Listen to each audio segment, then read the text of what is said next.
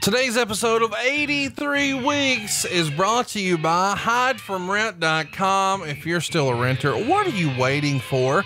First Family Mortgage can make it fast and easy for you to get out of that old apartment and into a brand new house. Now, maybe best of all, you don't need perfect credit or money out of your pocket. That's right. You can get into a house with no money down. You couldn't even go find another apartment that cheap. You'd have to pay your first month's rent, your last month's rent, and a security deposit. But at HideFromRent.com, you can get in with no money down. And you don't need perfect credit. Even credit scores in the 500s will qualify.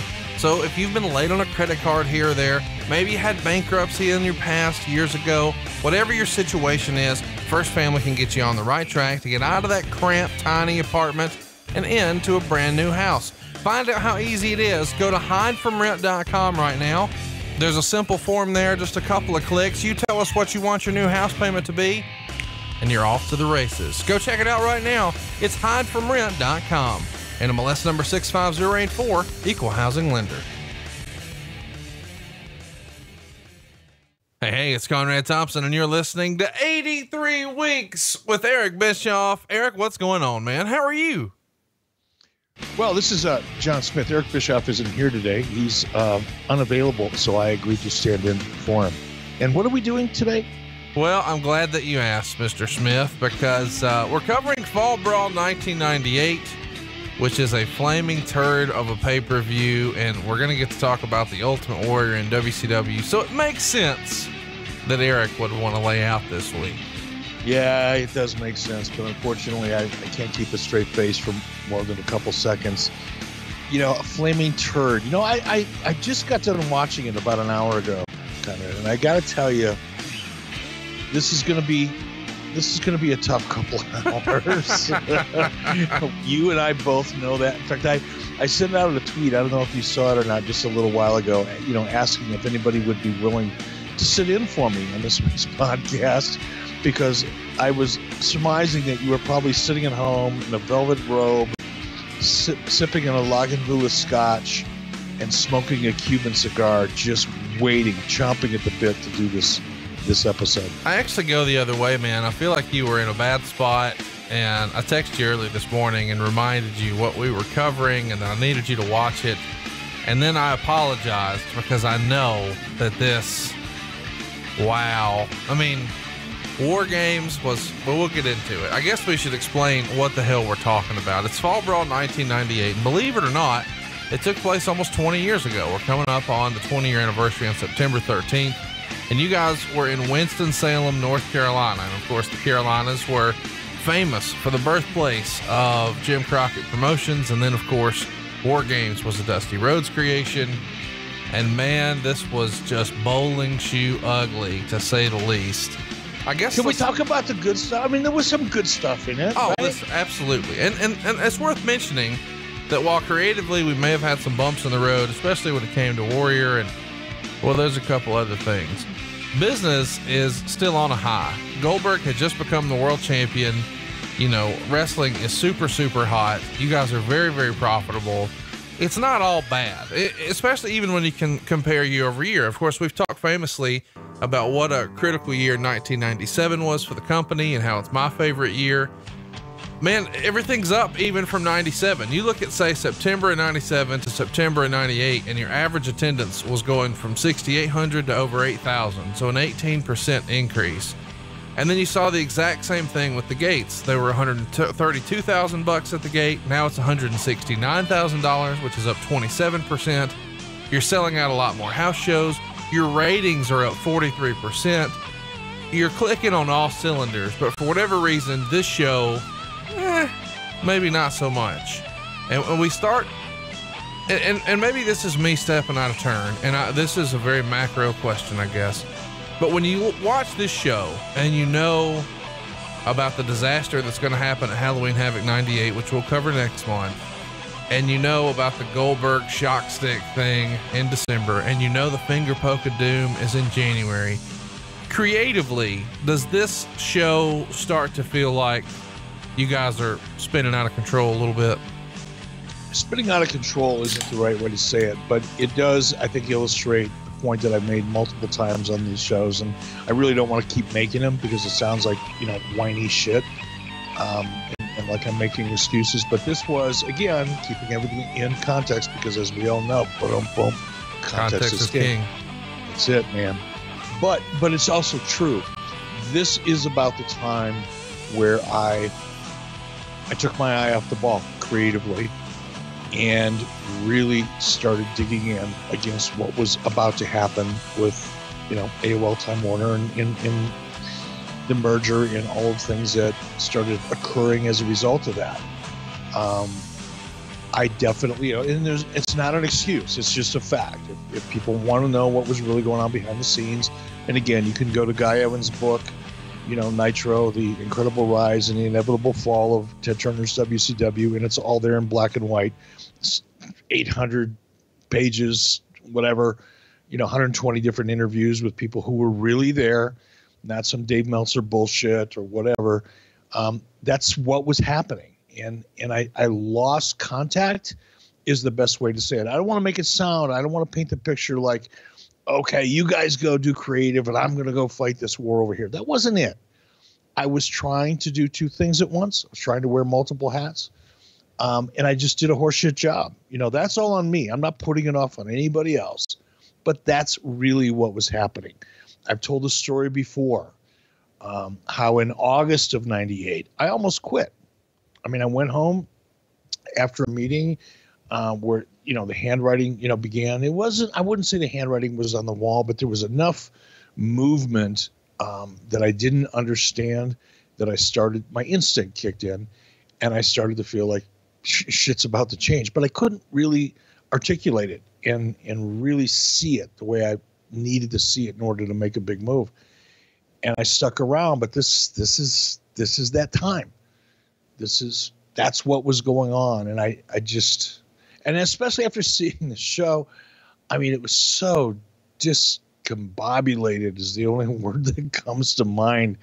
It was just incoherent in many respects. There were some good things, and as I watched it today, getting ready for you in your velvet robe and your cigar and your 16-year-old Lagavulin Scotch, I was saying to myself, I know he's going to kick my ass, and I know I deserve it, but there were some bright spots, and I'm we'll talk about them as we go on. But this was a hard one to watch, and I want to apologize for all those fans who were affected adversely by this. I do want to mention, the full details on that book. We didn't really talk about it, but without fail, multiple times a day, every day at StarCast, someone came over and mentioned how great that Nitro book is. It's called Nitro, The Incredible Rise and Inevitable Collapse of Ted Turner's WCW. But all you need to know is wcwnitrobook.com. Guy Evans has put on a masterpiece. Look, guys who are in the business. I talked to Raven at one point and he said, "Hey, what'd you think of that new Nitro book?" And he said, "Man, I learned a lot in there." And even Chad Diamante a lot of my emails are in there. I don't even know how they got in there. This was the talk amongst the boys. And if you want another level, almost a college level analysis of what's going on in WCW in this era, it's the perfect companion piece for our podcast. It's wcwnitrobook.com, or it's on Amazon. Just look up Nitro book and you'll see it. Let's talk about, I guess the very beginning of this is when you guys started to run Fall Brawl in Winston-Salem. And we've talked a little bit about how you guys had, folks who would schedule the pay-per-views years in advance, or certainly months in advance, but there started to be themes. We would see the MCI Center get Starrcade a lot. We would see Fall Brawl happen in Winston-Salem in 96, 97, 98, and 99. Is this out of a relationship with a building manager and the company, or who makes those decisions? It does feel like War Games in the Carolinas makes sense, right? Yeah, it does. And I knew that this question was coming, obviously. And I think it's a combination of two things, really. One is, and you and I have touched on this a little bit in the past when we were talking about Road Wild. One of the biggest challenges of increasing pay-per-views from 4, which is where they were at when I took over the company in 93, to 12, which is where they ended up being in 98, and probably prior to that, actually, 96, 97, was that, pay-per-views had to have their own identity. They had to be branded. They had to feel unique. And part of that, not 100% of it, but part of that was making sure the local audience felt a certain amount of equity in those pay-per-views. So there was value, at least theoretically, and in most cases it worked out practically as well. But there was value in branding certain pay-per-views in certain markets. We did it with Halloween Havoc and MGM. Bash at the Beach obviously moved around to different beach locations. And that was a lot of those decisions were also based on just production parameters, because only certain venues are remotely close to a beach, and certainly doing them outside was limited. But for the most part, we tried as often as we could to brand a pay-per-view with a specific location. So the local media, local fans, everybody knew that was kind of their pay-per-view. There was a loyalty, at least an intention to build loyalty to specific pay-per-views in certain markets. Now, there was also a practical reason for that. And the practical reason was, if you knew 12 months in advance that you were going to book a building, you could negotiate a better deal. If we could go to a building owner and say, look, we want to come here a year from now and we'll book it in advance, and knew that you were good for the money and you weren't going to cancel, you could negotiate a much sweeter deal than if you called at the last minute 3 or 4 months later and say, hey, we're desperately in need of a building and can you squeeze us in? Well, of course they can, but you're going to pay a premium for that.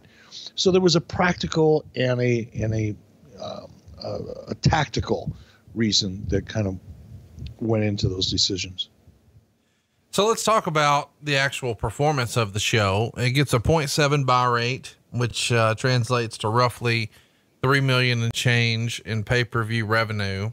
And we're coming off of Road Wild 98, which I'm sure we'll cover another time. Of course, most people remember that show for Jay Leno.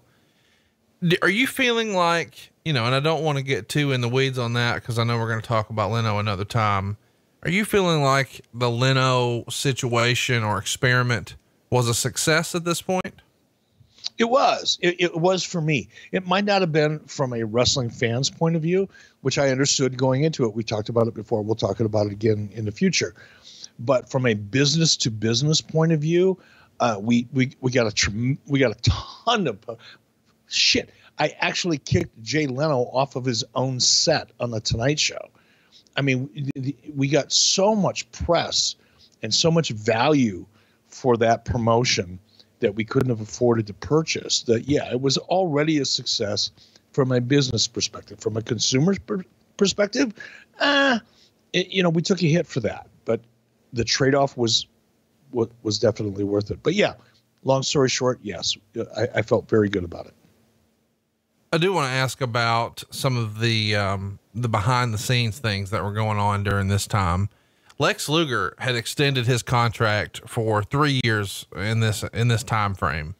And you've gone on record a lot about the way he was hired in 95 and what that contract looked like. 3 years later, had your opinion changed on Lex? Had your working relationship changed? Had he demonstrated greater value?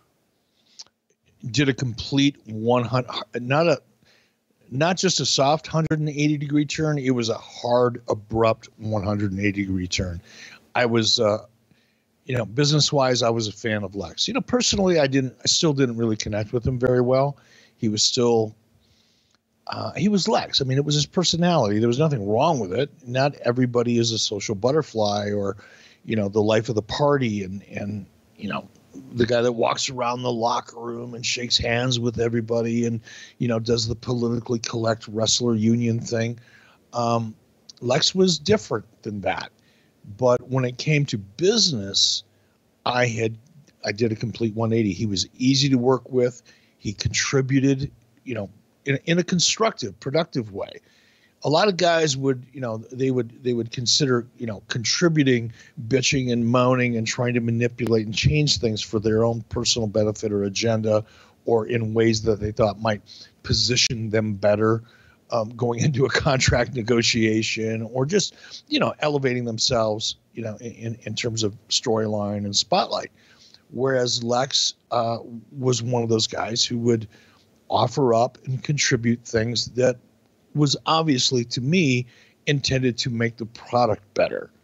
And by that time, when he was up for renewal, I was not a fan of him personally because we just never really connected, as I said.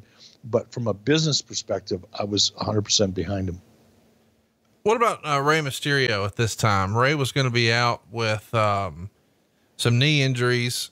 He had a surgery done in August, and this feels like one of many. Did you start to worry about your long-term future with Mysterio here, or was that even a concern or something that's sort of in your view? No, I mean, yes. I started out to say no. Yes, it was a concern, but not for the reason, which is why I started to say no. Not because of an injury situation, but let me step back. You know, the whole addition of the Lucha guys from Mexico was really spearheaded. Well, it was spearheaded by me, but obviously I had to work with somebody who could help manage that and execute that on the Lucha side of the equation, and that person was Konnan. And now Konnan and I are tight. We're friends. I have a lot of respect for Konnan now, but you know, even on Konnan's show, which I've done a couple times, his podcast, you know, we've both admitted that, you know, there were times, 20 years ago when we were, butting heads like crazy, and we definitely had different agendas. Well, Konnan's agenda, like so many other wrestlers and performers at that time, was to enhance his position and his leverage. And Konnan was pretty good at it. I mean, he was very creative, and he orchestrated a scenario with a lot of the luchas, the guys that we're bringing in from AAA and from Mexico, outside of AAA, where he was kind of the godfather. He was the gatekeeper. You didn't do deals with them. He actually convinced some of these guys who could speak English to pretend they couldn't, so that he could always be in every conversation. And that way he could kind of influence or advise them as how best to, handle situations. I mean, Konnan, he was a master. He was a great worker, right? He had me fooled. And as a result of that, and Konnan kind of insulating that talent that we were bringing in from Mexico from me and from others, not just me, from some of the producers or agents, Terry Taylor and others, it became a problem. And Konnan did a great job of manipulating and leveraging. Leveraging is a better word. Sounds like a great, strategy in business. But Konnan did a great job of leveraging himself with the rest of that talent and created a lot of chaos and confusion and separation in many respects, and heat. It all leads to heat. It all leads to a problem in terms of managing talent. And, Ray was probably one of the first ones, not the only one, but certainly one of the first ones where that situation really began to manifest itself in an obvious way. Talk to me about Eddie Guerrero. I know we're going to do an Eddie Guerrero show sometime, and I'm sure we'll get the full story on the whole coffee incident. So let's table that for now. But it comes out in the dirt sheets that there was a quote unquote shoot speech from Eddie Guerrero where he's sort of cutting a promo for the locker room. But then a lot of people start to question as to whether or not this was a real speech or if this is something he had coordinated with you ahead of time. And this is an era where you guys start to sort of blur the lines and, for lack of a better word, quote unquote, work the boys. What do you remember about this Eddie Guerrero impassioned speech to the locker room? Is that something you and him worked out ahead of time? I wasn't there, so I don't know what he said. I don't,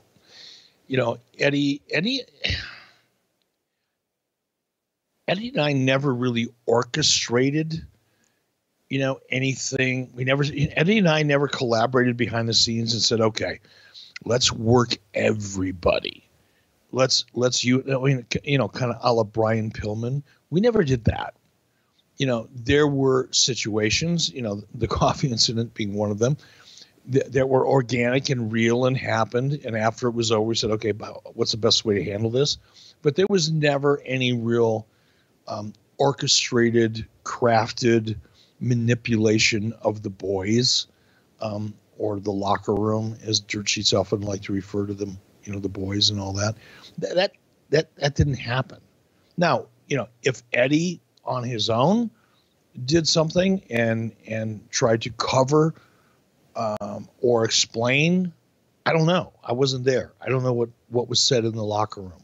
I don't even know if it was said. It's being reported, I guess. But I certainly wasn't there. I wasn't one of the boys in the locker room.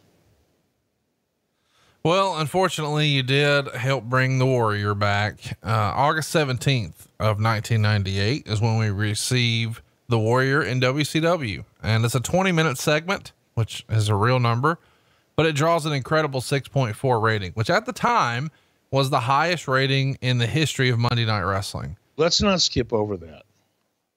I mean, that's a show in and of itself. No, that's what I was going to say is I feel like, do you want to do the whole Warrior show now, or do we want to come? No, we don't want to do the whole Warrior show now. I want to do that fucking 20 minutes now. Well, let's talk. That 20 minutes was the longest 20 minutes of my life. But for some reason, it got a rating. How do you explain that? People were just curious because they hadn't seen it. Yeah. There was a lot of anticipation. Look, Warrior had a lot of equity built up within WWE audience, or WWF at the time. The audience, he was a known commodity. He was a major brand. Nobody would have ever expected, with all the heat between him and Hulk. There was all kinds of, built-in natural, promotional, effort without having expended any promotional effort on our part. It was automatic. So I think the wrestling audience in particular wanted to see what the hell is going to happen when these two come together. Because there was so much natural heat and story from WWF. Just because you get a good rating, I used to tell people all the time that we're so focused on quarter hours and all that kind of stuff. And here's what this used to drive me fucking nuts, especially when it didn't matter, not especially, but dirt sheet writers and, wrestlers who were trying to use ratings to justify their positions.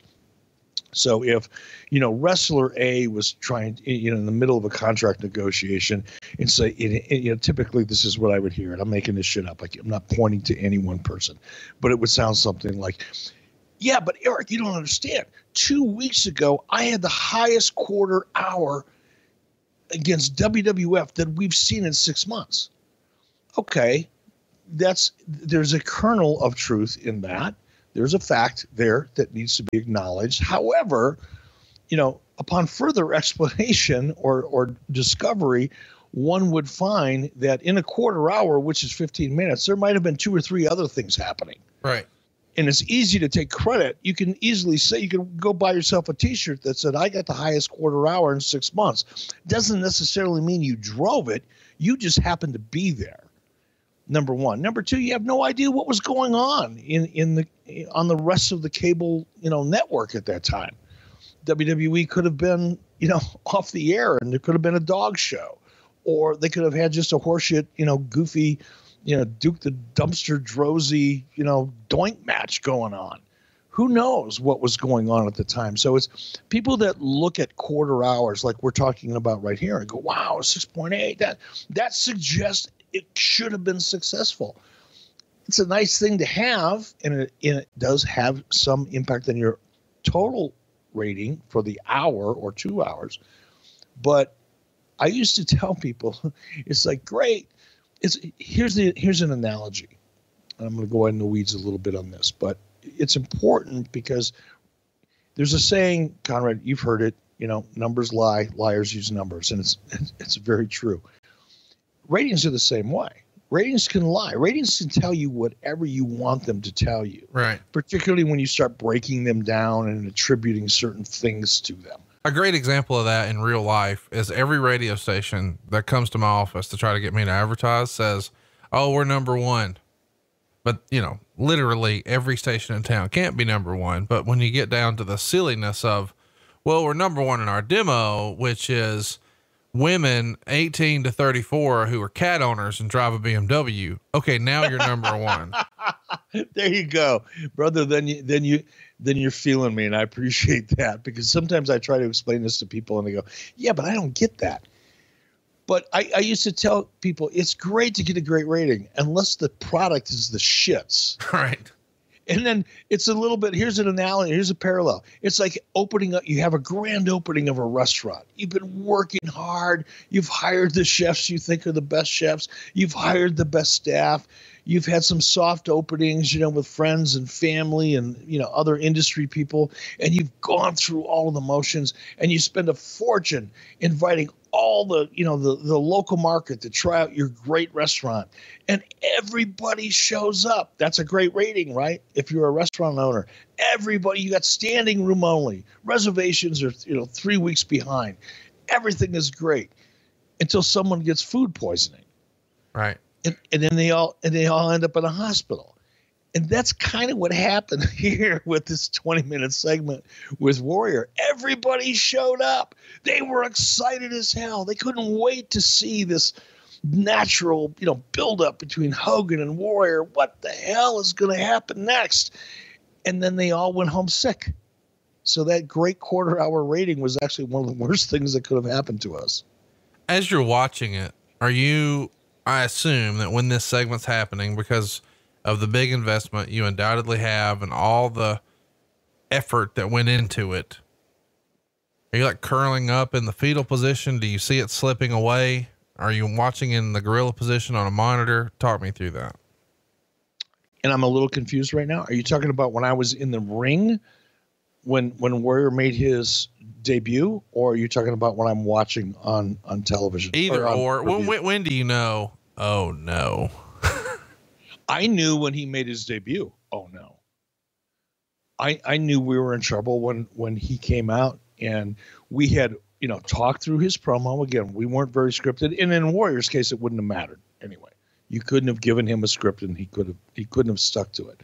But now we're talking about his first Nitro appearance. I just want to make that clear so we don't lose the audience or confuse them. That's when I knew I was in trouble. Everything else that happened after that was a degree of, how bad it was going to be ultimately. When he first showed up and we walked through it, we blocked it. Everybody had a pretty good idea of what that first promo was going to be. And we knew that we had about 8 to 10 minutes. Now we had flexibility because again, we worked for the network that owned us. So there was a little bit of margin for error, even live. But that first promo, going back to his first appearance on Nitro, was only scheduled to be about 8 minutes. And somewhere along the 20 or 22 minute mark, when Hulk and I are standing there looking at each other in the ring going, what the fuck is he talking about? Where does this go? I mean, we were completely lost. So was the audience. Craig Leather was screaming in my ear. Craig Leather's the director. I had an IFB in my ear at the time. We were going so far over even the margin for error that we had built in. That first promo that Warrior did ended up being, I think it was beyond 20 minutes. I think we were like 22 or 28 minutes, which for a promo, I don't care who it is. So yeah, everything else that happened after that was just a certain degree of confirmation that this was going to be a bad deal. Now let's talk about why you didn't promote it, because I think in hindsight, a lot of people sort of think that you guys had built this up and promoted it for a long time, but that's not really the case.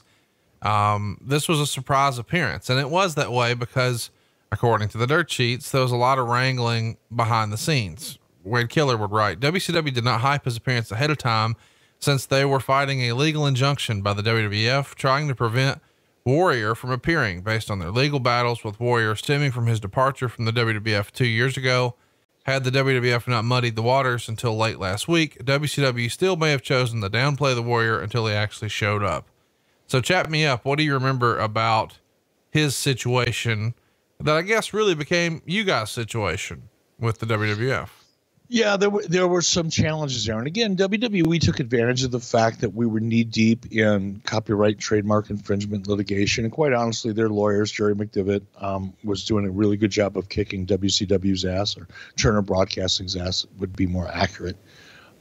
So we were gun shy, and we weren't as inclined to go, screw it. We're just going to do what we're going to do and see what happens, which would have been my mentality and my approach to all of this. But by that time, we were knee deep and spending lots of money and lots of time on that litigation. And as a result, I had, and we talked about this in previous shows, I had Turner Legal, which didn't report to me. They reported to Turner Broadcasting, a guy by the name of, I'll think of his name before the show's over. Andy. I'll think of Andy's last name in a minute. But they were, being, as they should have been. I'm not being critical here. Once you get into a lawsuit where there are tens or hundreds of millions of dollars at risk, from a legal perspective, you have to be ultra conservative and careful. And as a result of that, Wade Keller reported correctly and accurately that there was an issue with the Warrior leading up to that particular pay-per-view. I can't help but wonder, whose idea was this? As a fan behind the scenes, it feels like this is Hulk Hogan using some influence to bring in an opponent who has a win over him to get the win back. And now that's the negative side, but the realistic side is Hogan had a handful of guys he knew he could quote unquote draw money with. So he sort of relied on what worked before, whether it was a Macho Man or a John Tenta or an Andre the Giant, AKA Big Show. He sort of went with what he was comfortable with, Boss Man, whoever. Is that the case here? He knew that the WrestleMania 6 show had been something that a lot of fans still remembered fondly and they drew money with and was a big attraction. So therefore, why not try it again? Or was there some, man, I got to get that win back. The people want to see me get the win back, brother. No, that is such a childish. I mean, it's so ignorant and childish when I to hear the thought process or the commentary where dirt sheet writers or fans, not just dirt sheet, but usually it's wrestling fans influenced by dirt sheet writers that felt like, oh, Hogan is so manipulative that, he really needed to get that win back. Do you really think Hulk Hogan gave a fuck? No, about the win? It was about the money. Yeah. It was always about the money. It was never about winning or losing. He lost to Billy fucking Kidman, for crying out loud. It was not about winning or losing. It was always about the money. And whether he was right or wrong, and look, I've said this before, all of us, I don't care who you are, especially if you're a producer or a writer or a booker or you're Vince McMahon or you're Eric Bischoff or whoever you are, you're going to do the things that in the past have worked for you. You're going to go back. Dusty Rhodes did it. Everybody's done it. I've done it. Vince McMahon does it still. We're going to go back to the things we know that have worked for us. And you find out sometimes they still work and sometimes they don't. The audience evolves, the product evolves, and sometimes you're on the money, sometimes you're not. And this was a case where, to your question specifically, yes, bringing Warrior in was a decision that was influenced in some not small but not major part of Hulk Hogan. Hulk was excited about bringing him in. We saw, put yourself in my shoes in 95. Let's go back to 94 when everybody in the industry, the Dave Meltzers, the Wade Kellers, everybody else, Hogan was dead. Steroid trial killed him. Nobody cares about Hulk Hogan. He's too old, blah, blah, blah, blah, blah, blah, blah, blah. Now cut to 1996 when we've turned the entire business upside down and WWF was on its heels. So it was hard for me necessarily to always assume that just because same thing with Randy Savage. Everybody thought Randy Savage was over and done. He's too old. Vince McMahon putting him out to pasture. I don't give a fuck what Bruce Pritchard says in our Monday Night Wars debate at Starcast. You know, there was a proposal on the table of a Randy Macho Man Savage match with Shawn Michaels, and Vince said, no, he's too old. I don't want to see Randy wrestle anymore. That's what brought Randy to WCW. Vince didn't want him to wrestle. Well, guess what happened? Randy Savage came to WCW, and it drew a ton of money and brought sponsorship with it. So I wasn't necessarily inclined to just automatically believe that just because a wrestler was previously a big hit in WWF and had stepped away for a year or two or four, that it was no longer a good idea. Right. And I was influenced by Hulk. There's no doubt about that. I was. But because, you know, my influence by Hulk was also mitigated by the fact that I had experienced a fair amount of success with guys who were considered to be washed up in WWF. I was willing to take the risk. Sometimes it worked, sometimes it didn't. Why do you think that's sort of looked upon so negatively? You know, what at the end of the day, you're still, don't get me wrong, you've had success for sure, but Hulk Hogan is the highest grossing wrestler in the history of the industry. And when he has a suggestion, wouldn't it be natural that anyone in your position would be inclined to fucking listen to the guy who's drew more money than anybody? It is, but I'll also say, in fairness, and as honest as I can be, you have to be able to balance that. So and again, looking back at this pay-per-view now, and I see it more, not so much in what talent we brought in. Look, Hulk suggested some talent like Randy that worked great. Hulk really, really wanted us to bring Roddy Piper in. Is anybody going to suggest that that was a bad decision or a bad choice? There were a lot of people that Hulk was supportive of that worked out great. There were some that sucked. And some of it was driven by personal relationships, because Hulk has been forever a very loyal person that was also comfortable being around people that he knew he could trust. And sometimes that just didn't work out. But looking back now, seeing some of these pay-per-views and some of these things that you and I have gone over on Nitro, I can see, particularly when it comes to finishes, that I know there was a lot of, you know, Hogan influence on. Hogan was doing, it wasn't manipulative. It wasn't because it benefited him, brother. You know, all of the narrative that has been printed for so many years about Hulk, it was because he was doing what he thought would work, because it had worked previously. But I do see things now when I go, man, and I especially saw it here. Man, if I could do that over again, I would do it so much better. So let me clarify. What you're suggesting is not necessarily that he was using some influence there for any sort of manipulation, as much as it was just maybe a tired finish. It was something that had been done before and it needed a fresh coat of paint. Not, this is what worked in 85, brother. Right? That was it. I mean, he was doing the same thing everybody else has done. He was doing what he knew. And to your point earlier in this question, you know, why would you not listen to that? Right. Especially if you're me. You know, keep in mind, at this point, I'm relatively green. I'm not relatively green. I'm greener than goose shit. How many years in do you think? 98. I mean, you took over in 94, right? So you're 4 years. Yeah, but I didn't really get, you know, I tried to stay away from creative until probably 95 or 96, really. Okay. 96. So you're 2 or 3 years in to really knowing what's going on. Let me correct that.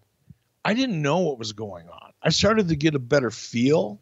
I didn't really know honestly, I don't know what's going on right now. You know, the business changes, everything evolves. You know, as I sat back and, you know, watched All In and Starcast, I don't mean watching the event because I wasn't there for the event. I don't want to mislead anybody, but watching all of the things that went into All In and watching, you know, some of the events and some of the video from Ring of Honor and seeing what's going on in the independent scene, that's all new to me. So I have a feel creatively now that's probably vastly superior than anything that I had in 1996. But guess what? You know, it'll be different tomorrow than it is today. But in 1998, at this point, I had really only started to get a grasp of creative. I had only started to get a little bit of confidence in myself, because for years I avoided it.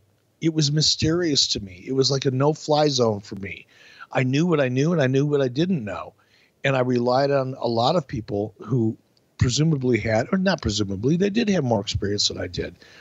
But it wasn't until really, the beginning of 95, and even at that, my influence over the show was more from a macro perspective based on research and things that I heard. But it was really 1996 before I grabbed a hold of storylines.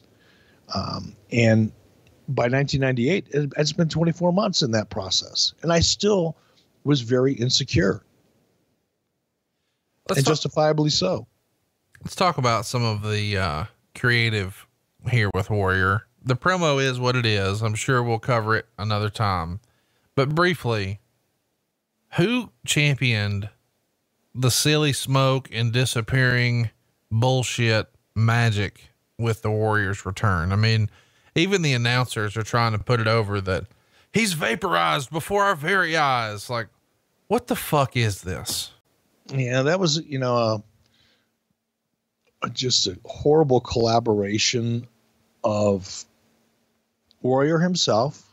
And I know he's passed away, and I hate talking about people that can't defend themselves or call me out.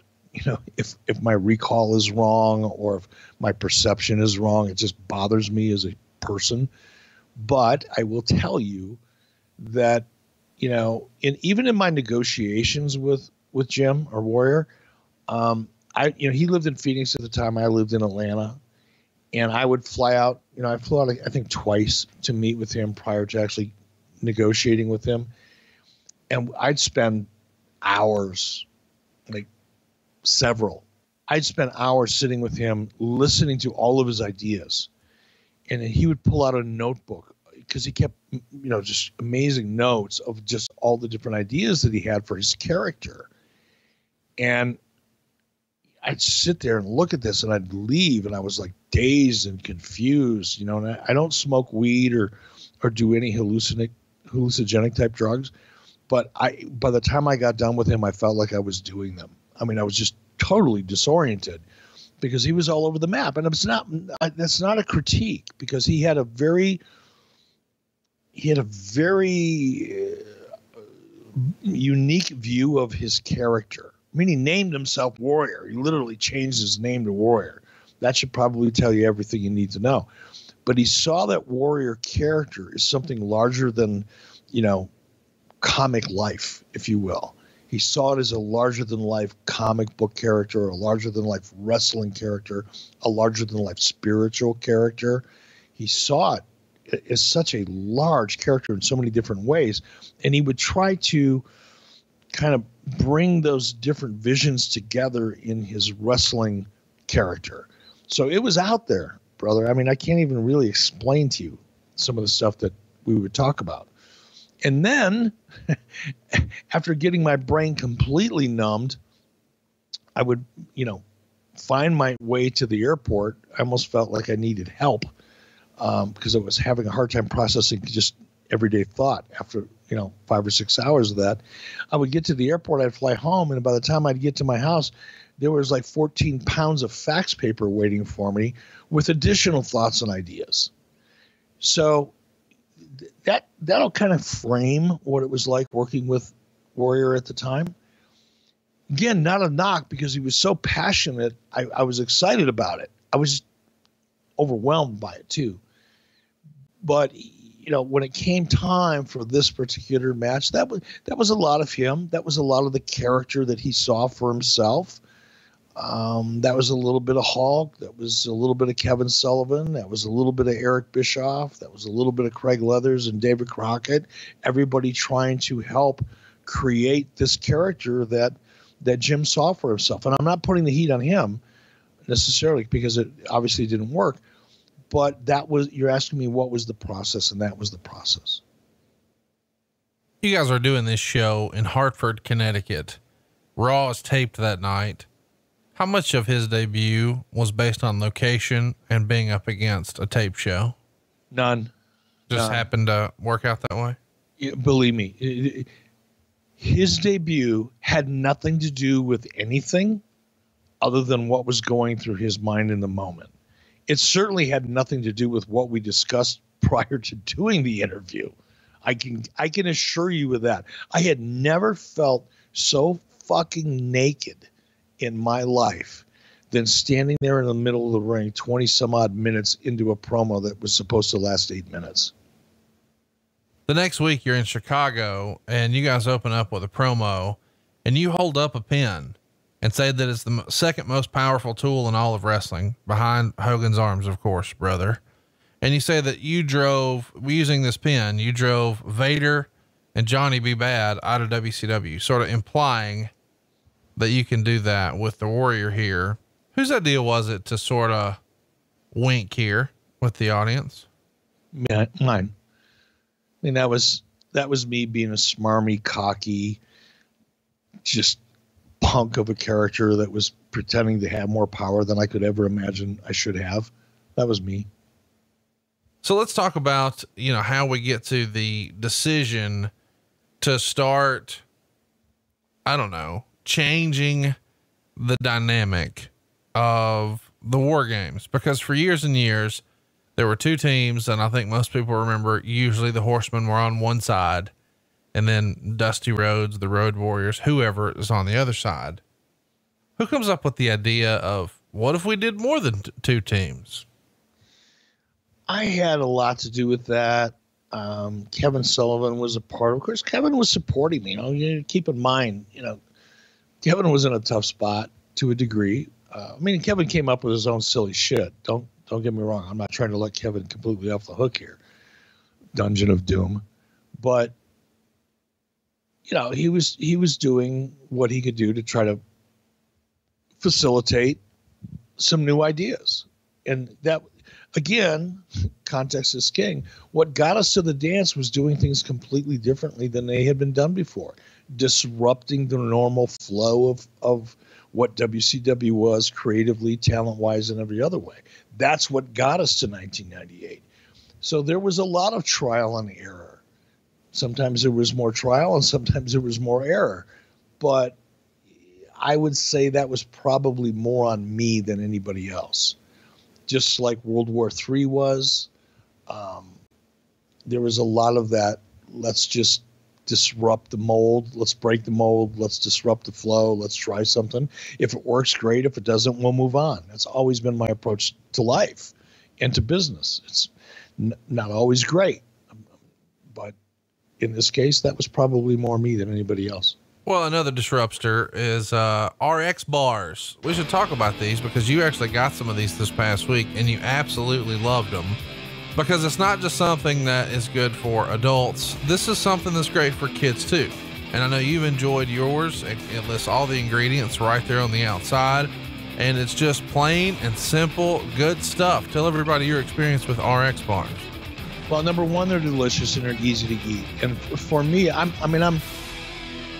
looking at me, you probably wouldn't know this, but I'm very, especially because, as you get older, you have to be more aware of what you put in your mouth. What you eat and what you drink so dramatically affects how you feel, how much energy you have, how much focus you have, obviously your weight and all that kind of thing. But for me, my weight and how I look is secondary. It's how I feel that really is the most important thing to me. And the other thing that is a challenge for me, and I experienced this when I was in Chicago, is when you're traveling, you spend 6 hours on an airplane. Well, the food is horse shit. It's just the quality of the food. I don't care if you're flying in first class or not.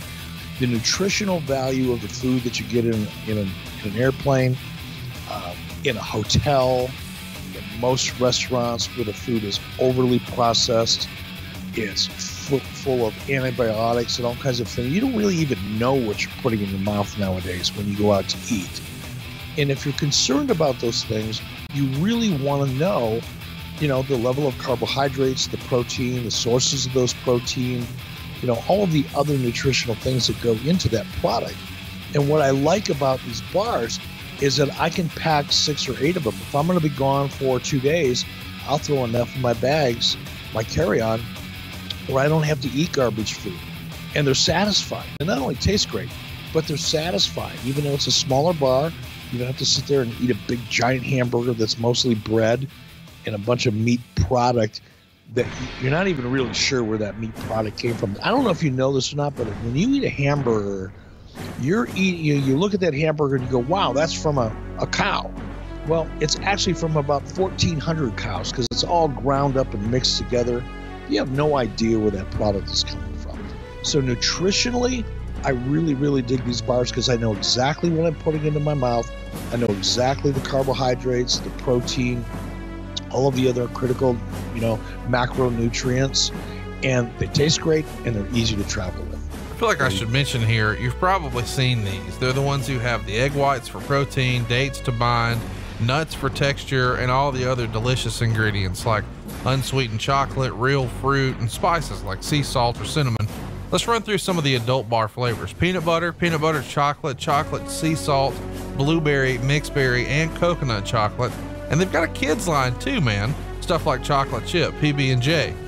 And maybe best of all, gluten-free, soy-free, dairy-free, no artificial colors or flavors or preservatives or fillers. These things are perfect for your pre or post workout, breakfast on the go, snack at the office. Just keep it in your car, throw it in your carry-on like Eric does. And it's a cool little add-on to throw in the lunchbox for the kids, or a sports bag, or even the glove compartment. You got to hit this up, man. RX Bar is offering you an exclusive pack of 6 adult bars and 4 kid bars, so the whole family is able to enjoy, and you get 25% off your first order. All you've got to do is visit rxbar.com/83weeks. That's rxbar.com/83weeks, and then put that promo code in 83weeks at checkout, and you're hooked up. One more time, rxbar.com/83weeks, and use that promo code 83weeks at checkout, and you'll enjoy 25% off. You're going to love it. Let's talk a little bit about Scott Hall.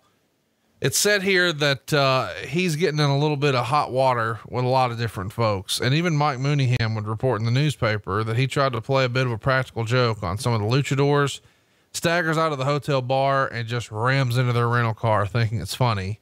Juventud and a lot of the other guys try to confront him and ask him to pay for it.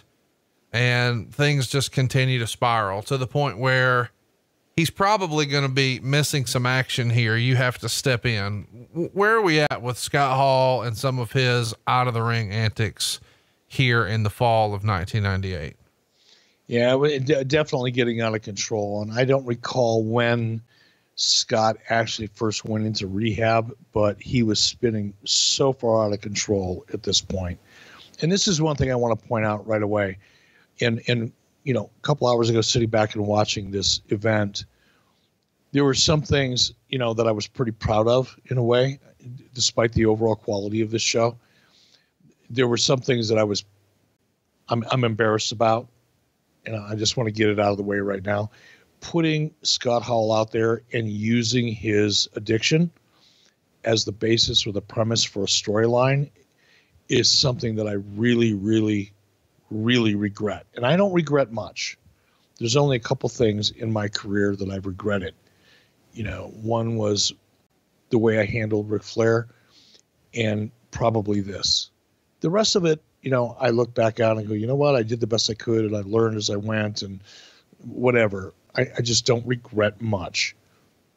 But watching this today, I really regretted it. I felt shitty about myself watching this, because you don't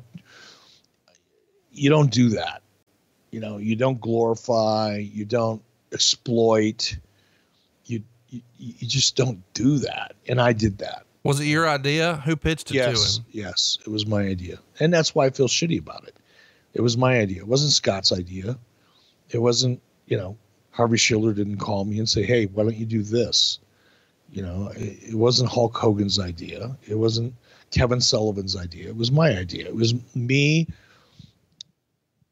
doing what had worked to a degree in some situations, where you take a reality, Hall and Nash, leaving WCW, becoming big stars, coming back, flipping the car over at WCW and trying to make everybody pay for it. That worked. taking reality and tilting it 5 or 10 degrees and turning it into a fictional storyline was a formula that was working. My issues with Ric Flair, that was a reality, and we tilted it a couple degrees and put a little bit of salt and pepper on it, and it became a great storyline, and it worked. So there was a reason in my mind, at least incorrectly, not justifying it, that, okay, we've got this problem with Scott. Why don't we try to make that a storyline? Because everybody knew about it. There was no secret. The audience, Dirt Sheets did a great job of exploiting it for clickbait and reporting on it. And I'm not necessarily, clickbait's not fair. That's something that should have been reported. And I'm not blaming anybody for reporting it. But unfortunately, I took that and went, okay, let's take a negative and try to turn it into a positive. And in this case, that was a really, really bad choice. So let's talk a little bit about what that means for Scott Hall, because allegedly the main event for Halloween Havoc is a bit up in the air. It's been speculated in the dirt sheets at the time that the idea is Kevin Nash versus Goldberg at Halloween Havoc. And we know that's not what's going to wind up happening. It does wind up becoming a Diamond Dallas Page Goldberg match. What else was discussed that you remember for Halloween Havoc? Did you know going in to, the weeks leading into this fall brawl where you wanted Halloween Havoc to be Goldberg wise? Yes. Otherwise we wouldn't have it wasn't a spontaneous decision to put Page over.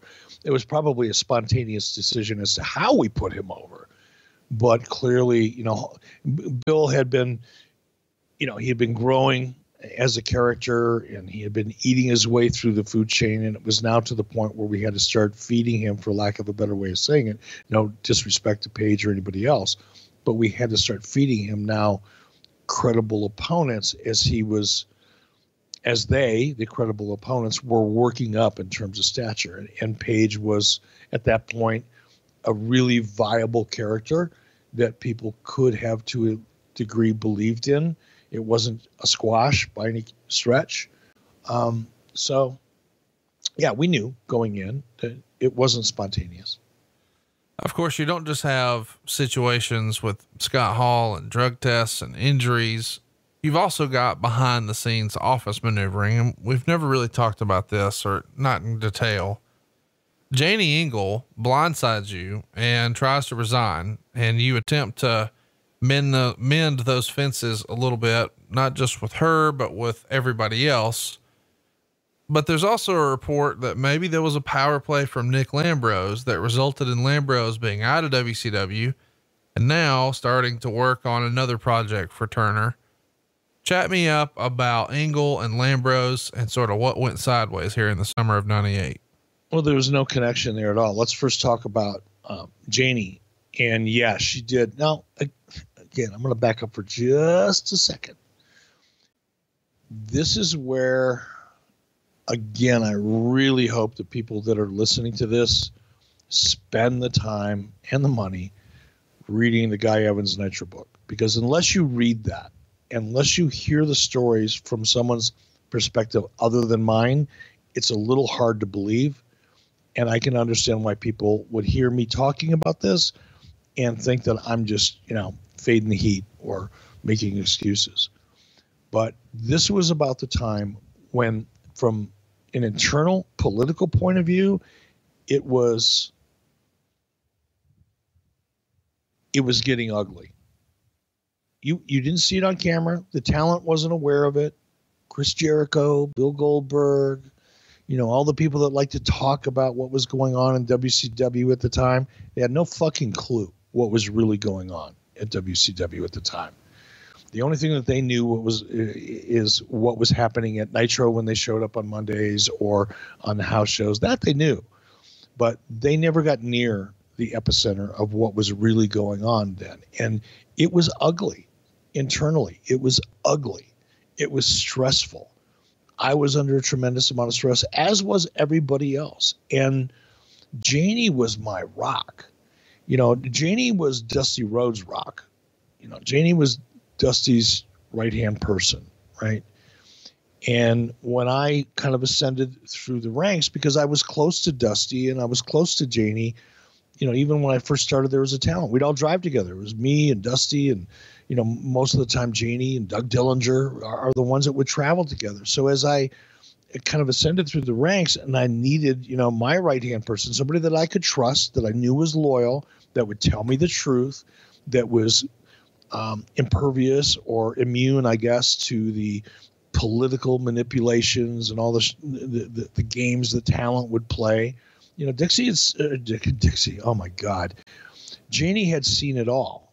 She was very experienced. She grew up in Texas. She came up at a very young age, at a time, she knew Terry Funk. She was a part of the whole, beginning and end of the territory culture. So she knew it. She was probably one of the smartest people, smart to the wrestling business people in all of WCW when I got the opportunity to be in control. So she was naturally my executive assistant, executive secretary. And everything went through Janie. I wouldn't take a meeting. I wouldn't take a phone call. Nothing happened unless it went through Janie. So, and she knew where the bodies were buried. I mean, she knew it all, not just with me under my tenure, but, she was around WCW from the beginning of WCW time when Turner took it over.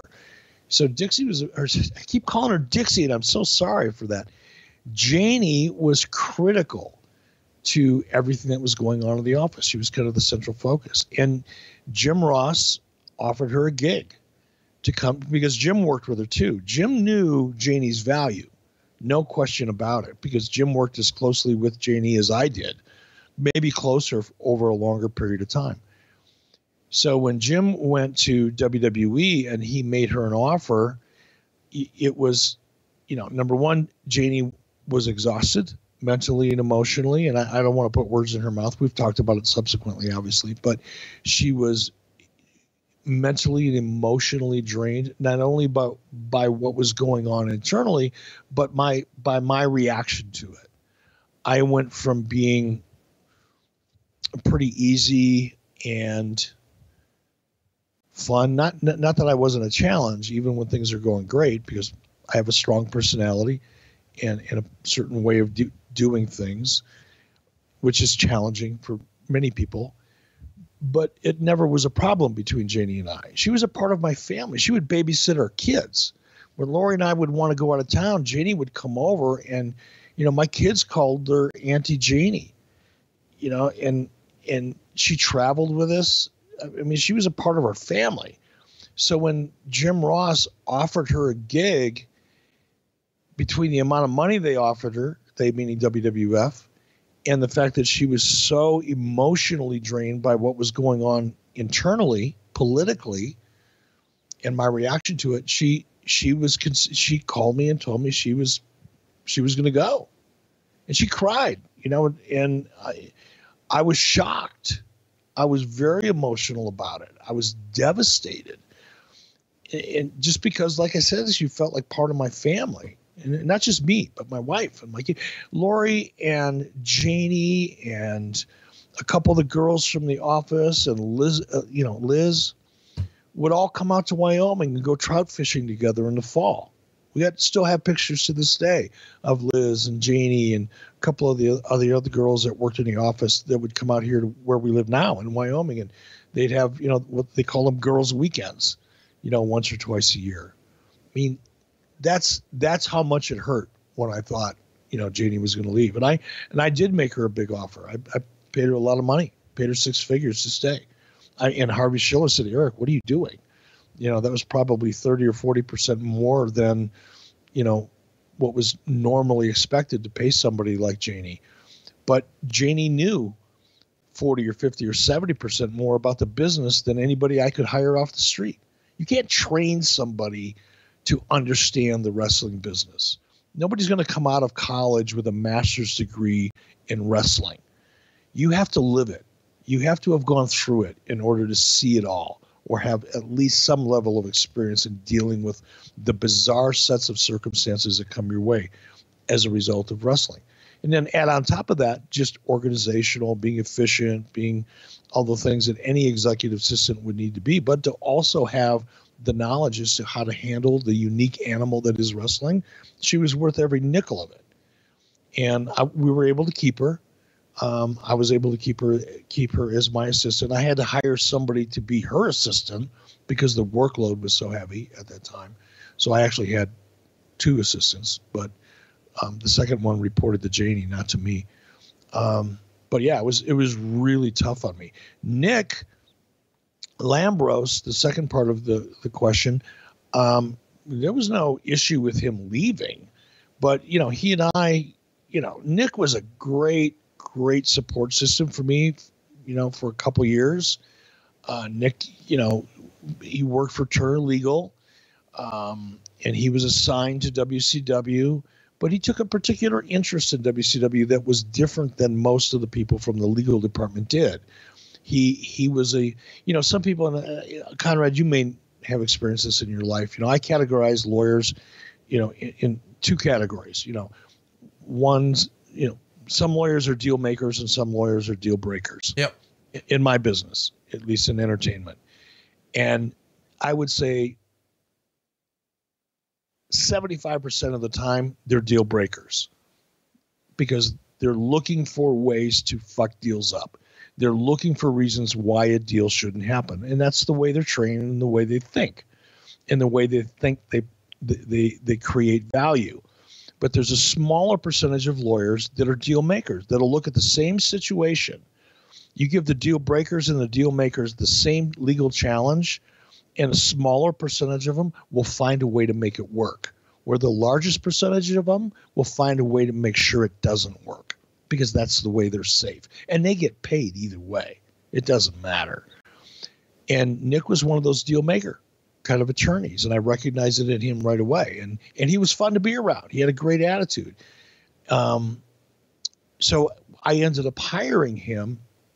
He no longer reported to legal because he didn't represent Turner Broadcasting or he didn't represent WCW necessarily in any kind of litigation or negotiations. But he was great in terms of being able to facilitate contracts and streamline the legal process so that when it got bumped up to Turner Legal, it was pretty much bulletproof. And it worked really well. The challenge with Nick and I is Nick, like a lot of people in 1998, started getting very political and started spending more time kind of wondering where he was going to land after the merger than he was thinking about what was best for WCW. And I saw that. I saw it. He went from being a team player, 100% WCW, do whatever needs to be done. Let's make this thing work to, I'm sorry, Eric, I got a golf game with somebody over here on Thursday. I can't be in that meeting. And I started seeing that more and more and more. And that created a bit of an issue between Nick and I. Well, you probably saw it because you were using Omax. And I feel like we've talked about them a lot lately, but this Omax 3, the Ultra Pure, is the purest omega-3 supplement on the market. And I know you've been using these. You can tell a huge difference. And if you're looking for something to help you alleviate joint pain and muscle soreness, make you feel your best, especially post-workout, but also improve your focus and memory, boost your cardiovascular health, there's just so many reasons to use Omax 3 Ultra Pure. Isn't that right? There is. And I'll tell you the thing that I noticed the most, because, heart health is not something you feel, right? You hope it's going on because you want a healthy heart, but it's not. You don't wake up in the morning and go, wow, my heart feels great today. But you do wake up in the morning and realize that, wow, my knees don't hurt. Or my shoulder, that normally hurts when I wake up in the morning isn't bothering me today. Those are all benefits that I do notice. But let me tell you about one that I noticed the most that really drives me to use the product more than anything is focus. And by the way, it's not just me. My wife feels the same way because she's been using the product along with me. But that's what I really notice, because I have a tendency, to be honest, is, I'll be doing this podcast with you and I'm also looking at my iPhone, or I'm also looking over my shoulder at the television to see what the Vikings score is against San Francisco this weekend. I tend to not I don't want to say I'm ADD because everybody says that. We're all kind of half scatterbrained and we assign, a condition to it. It's just hard for me to focus sometimes. And this product really helps me focus and get into, even in this podcast, more of the detail and the minutia of the story of what was really going on behind the scenes than I might otherwise be able to. So knowing you and I were going to get together today and we were going to record this podcast, I doubled up, just so you know. Well, I tell you what, you're going to want to double up too. Omax Ultra Pure, man, it's the way to go. And the reason, one of the things you've told me off air is the elimination of the fish burps. This is not something I've used before until now, but you were telling me the old supplements you were using, you would get a bit of a fish burp. Here, though, it's the absolute purest you can get. Even if you freeze them, and they do like a freeze test, these freeze clear because there's more of the good stuff and less of the wasteful fats, the other junk that they stick in the other brands. And that's the reason they stick a 60-day money-back guarantee on this. So you've got plenty of time to try it and then feel the difference. And I want to encourage everybody to go to tryomax.com. That's tryomax.com/83weeks. And there you're going to get a box of Omax 3 Ultra Pure for free with your first purchase. That's right. It's free with your first purchase. Check it out. It's tryomax.com/83weeks. And you get that first box of Omax 3 for free with your first purchase. Of course, terms and conditions apply, but get all the info on what's making Eric feel good. Go to tryomax.com/83weeks. And let me, I just want to follow up on that because here's what's great about this, Conrad. I mean, it's fun doing these and going back, and obviously we're getting sponsors, and from a business point of view, it's all great. But the other thing that I really enjoy about doing this with you is that we get to sample some great products. We really, really do. And this product, Omax, is 94% pure, which is on the scale it's about as pure as it's almost pharmaceutical, if not pharmaceutical grade, pure. And when you go to a health store or you go to your local big box retailer and you're buying this stuff off the shelf, half of it comes from China. You don't know what's in it. And that's the truth. And I'm not trying to scare people, but we don't realize what we're putting in our mouth. And sometimes we're taking vitamins or we're taking nutritional supplements and we think they're great for us, but this stuff is manufactured in China, a lot of it, and it's horrible what's for you. And here you have an opportunity to get a product that's great for your heart, it's great for your mind. And then they have a long list of other products as well, but it's pharmaceutical grade. And I can't put that over enough. We can't either. Go check it out. This is good stuff. Tryomax.com is what you need to do. /83weeks, of course. So, hey, let's talk about the actual show. I guess we should get to it. We've talked a long time about what's leading up to the show, and I'm sure we've got more to come. If you're curious, hey, Conrad, why didn't you talk about Ric Flair? Because this is knee deep in the lawsuit and all that. Guess what we're doing next week here on the show, Eric? Oh, God. Back to back, man. Warrior this week, Ric Flair next week. Of course, we're coming up on the anniversary of the phenomenal Ric Flair Returns to Nitro promo. Fire me! I'm already fired. I can't wait to do that with you next week. So tune in next week for more of the Ric Flair saga, where we get Eric groveling again, saying, "Oh, I shouldn't have done that." Let's get to Fall Brawl 98 though. A sellout crowd here, but they're going to kill the fucking town short enough. Here we go. 11,528 fans paid an incredible $218,000 at the gate and spent another nearly $86,000 in merchandise. And you know what though? I hate to interrupt you. That's rude. And I apologize, but that is less money than Cody and the Bucks drew in Chicago, and less people than Cody and the Bucks drew in Chicago for All In. Hats off. Absolutely. And this is a Crockett stronghold here, but it is a sellout. It's all we can jam in there.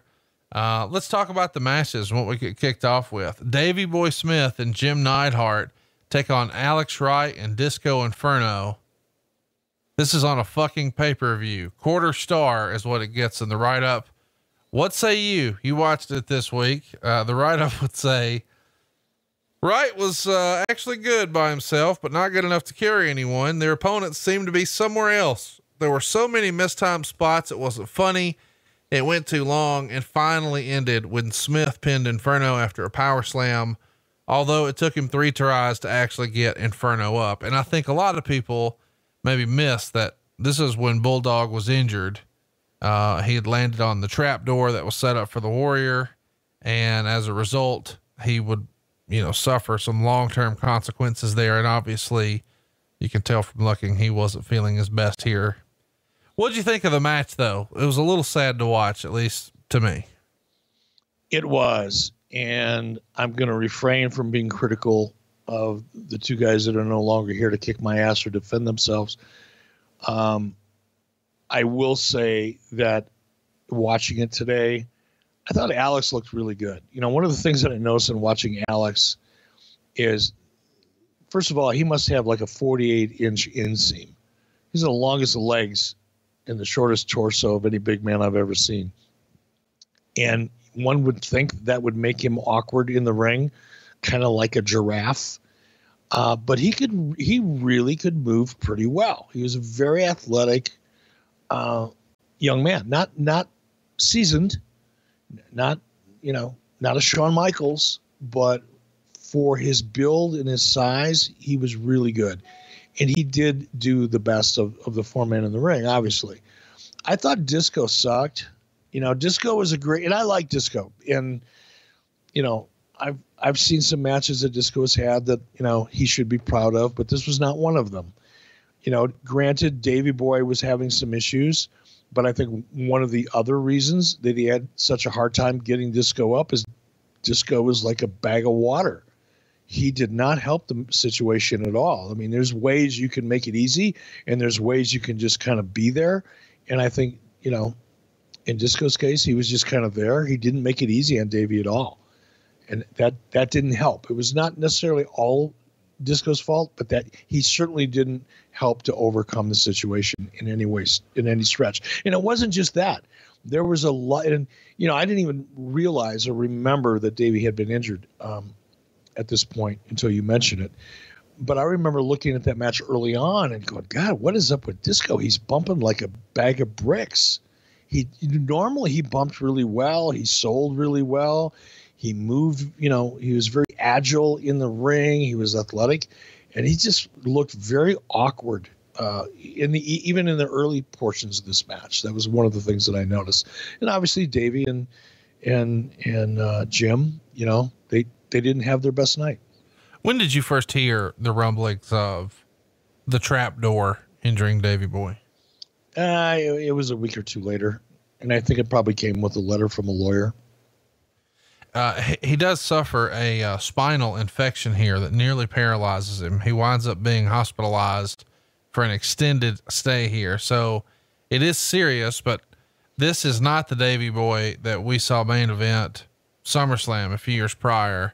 It's clear that he's got some other stuff that's a challenge for him in his real life. Next up, we've got a fun bit here. We've got Chris Jericho coming out to do a promo, and he's going to call Mean Gene, Gene Mean and fun stuff like that. I love this era Jericho.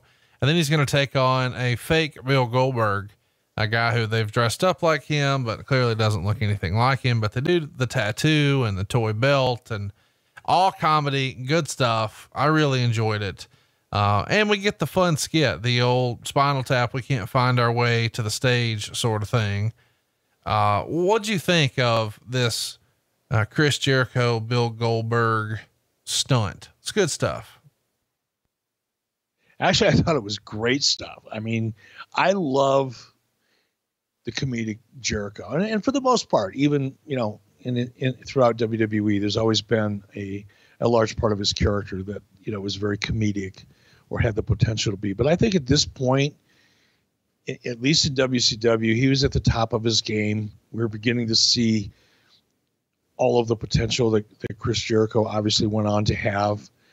I loved everything about this, watching it back today. The only thing I thought about, because now, when I watch this stuff back, I'm starting to watch it back. Like if I was reviewing something as a producer or an executive producer, if I was giving notes, which is what they say in the TV business on something, I probably would have made a note for Gene Okerlund to be a little less convinced. He made it clear that he didn't necessarily really believe Chris, but I think I would have turned the volume up on Gene just a little bit so that the audience at home knew it wasn't going to be Bill.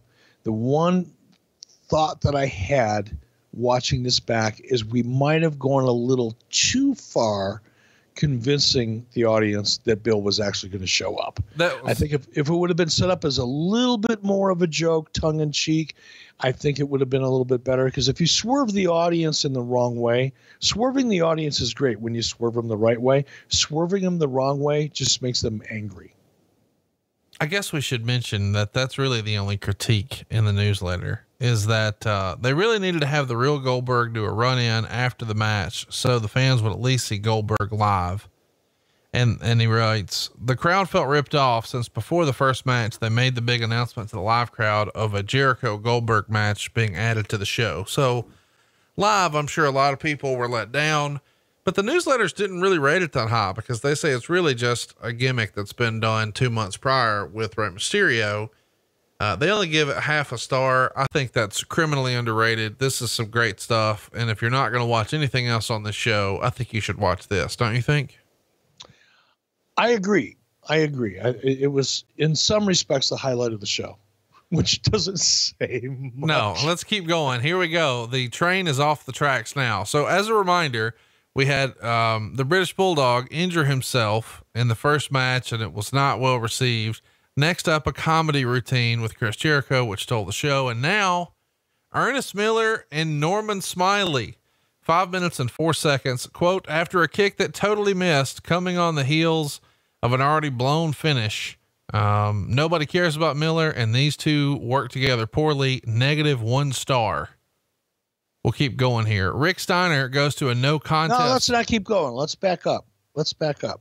Because again, in reviewing the show from a different point of view now, I'm looking at that, and we all know I'm friends with Ernest, and people can say whatever they want about him, as a wrestler. He was still very green. He was still very new to this. And unfortunately, his gimmick was that of a martial artist. And I can tell you from firsthand experience, you look at Shawn Michaels' super kick. Okay. That super kick is really easy for him to execute because about 80% of his weight when Shawn used to throw that kick was falling backwards. So there was no way that kick was going to have any real impact on anybody if he was to misjudge it just a little bit. The challenge when you're a legitimate martial artist and you're throwing kicks is once that kick leaves the barrel, so to speak, it can be really dangerous. It's really hard to throw a working legitimate kick, if that makes any sense. Working punches are easy. They're really easy to make look good. Working kicks are a lot more difficult because your kick, you're throwing your leg up, which is the longest, strongest part of your body. And in order to get it up head level, now add in that you're spinning 360 degrees or coming off the top rope at 180 degrees. You have to put so much body weight and effort into that particular kick that you could really, really hurt somebody if you hit them with it. And yeah, the kick didn't land the way we wanted it to and all of that kind of stuff. But the fact that Ernest, as big as he is, was able to get up on that top turnbuckle and do a jump backspin round kick and make it look even reasonably close. And by the way, I would criticize the cameraman more than I would criticize the kick, just as a point of reference as a producer. There's a lot of shit that I see in WWE that I know is covered by Kevin Dunn and his ability to direct because he knows how to do it better than anybody. But the one thing that I'll say critically about that match is that finish sucked. Ernest and all the buildup leading up to that match, we saw him backstage with the Armstrongs and he was doing his, I'm the best in the world. And he was being a heel and he was doing a great job as a character, getting heat on himself as a heel. But that was a babyface finish in that match. He didn't cheat to win. Norman Smiley was clearly the babyface. There was that finish was a hero finish. I mean, and that's, when I look back at it now and, I can be objective and look at just the technique and the storytelling and the finishes. And I've criticized their finishes in WCW during that period of time before. This is not new. But looking at that finish, whoever came up with that finish, should have had a conversation with somebody because it was wrong. That finish didn't get empathy on. It didn't do anything for Smiley because Ernest didn't cheat to win. He didn't do anything wrong. He did a spectacular, well, at least it was a spectacular attempt at a finish, but he did a great, cool, 360-degree round kick for a finish. What's wrong with that? Now, if he would have nut-shotted Smiley before, or if he would have done something as a heel to set up that finish, I would have been okay with it. But just to hit his finish clean, is awkward as the finish was. But from a storytelling perspective, to hit that finish clean, it didn't do anything for Ernest as a heel, and it certainly didn't do anything for Smiley as a babyface. And that's what kind of pissed me off looking at that, not the fact that he missed it. Talk to me about this next horse shit. Rick Steiner is supposed to be taking on Scott Steiner, and Scott Steiner's trying to get out of the match, and he's going to present a doctor's note with the help of Buff Bagwell to Mean Gene and then JJ Dillon, and they're pointing to a Band-Aid or a couple of Band-Aids on Steiner's arm, saying that he's injured and he can't wrestle. And then of course, JJ says, nope, we covered this last month at the pay-per-view. You've got to take on your brother. The match is going to happen tonight. And then as soon as the match gets going, or not too terribly long into it, Buff Bagwell, who I have a great story on sometime, fakes a neck injury on the apron. And of course, famously earlier in the year, he was temporarily paralyzed live on Thunder. But this brings the show to a screeching halt, and you guys put him on the board, and it just really slows the entire show down. Slide him into the ambulance. And of course, as soon as the ambulance is shut, immediately when Rick turns his back, both Scott Steiner and Buff Bagwell pile out and double team him. What a fucking awful disaster this is. -1 star is the rating, and I don't think that's negative enough. All these years later, what'd you think? So before I tell you what I think, why was it so awful?